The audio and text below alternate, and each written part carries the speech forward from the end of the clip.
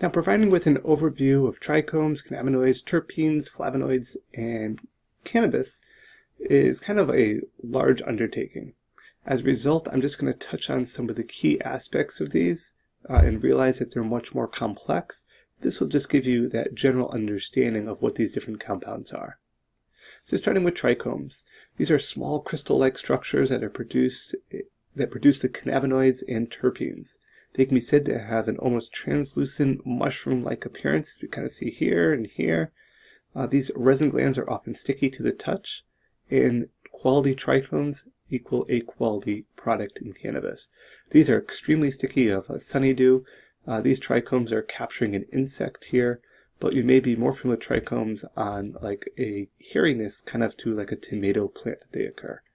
Typically for cannabis, we're looking at trichome production under a microscope or a loop to kind of magnify them, because quality trichomes typically directly correlate to a quality product. The cannabinoids, THC, I have the pronunciation here, stands for tetrahydrocannabinol.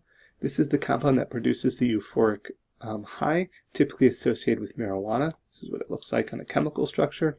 CBD, or cannabidiol, does not have these intoxicating effects of THC, but has more potential use in the pharmaceutical industry.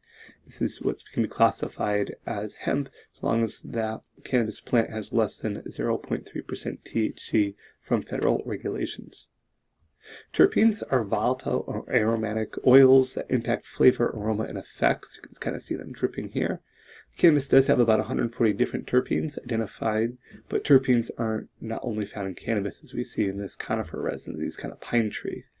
They're secreted by the same glands that produce the cannabinoids, such as the THC and the CBD. In addition to the terpenes themselves, it can also be an indirect impact on how the body processes other cannabinoids, such as THC and CBD. So they themselves have some effects, but they can also influence effects of other compounds. Flavonoids, many exist naturally in nature.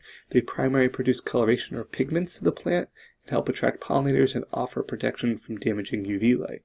Anthocyanins are probably the most widely recognized for their purple color, such as in purple kush. It can also have like the purpleness and blueness of blueberries.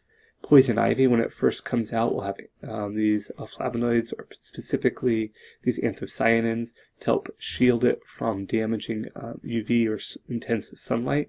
And as it gets older, it will lose those pigments and have more of that chlorophyll. It's not well documented, but it shows the possible interactions with cannabinoids, so they may also, too, have some interactions. Hopefully that gives you just that general overview of these very complex products that cannabis can produce, so you can understand at least a little bit of the difference between them.